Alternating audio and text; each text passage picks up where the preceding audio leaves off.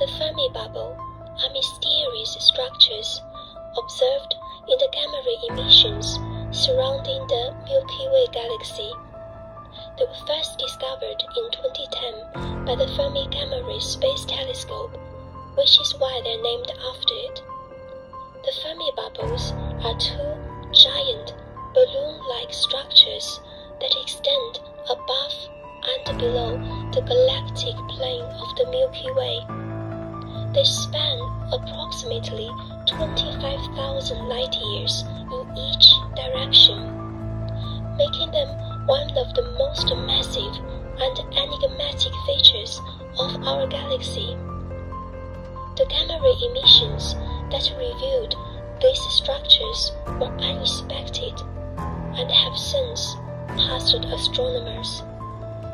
One leading theory is that the Fermi bubbles are the result of intense activity around the Milky Way's supermassive black hole, Sagittarius A. This could be due to episodic bursts of energy from the black hole, possibly related to accretion events or interactions with nearby stars. Some scientists propose that the Fermi bubbles could be connected to large-scale star formation or supernova explosions. These energetic events can inject enormous amounts of energy into the galaxy and might be responsible for the gamma ray emissions observed.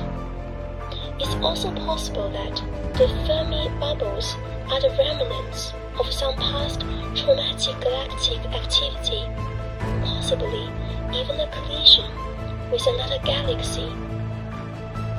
Despite numerous theories, the true origin and the nature of the Fermi bubbles remain the subject of ongoing research and debate.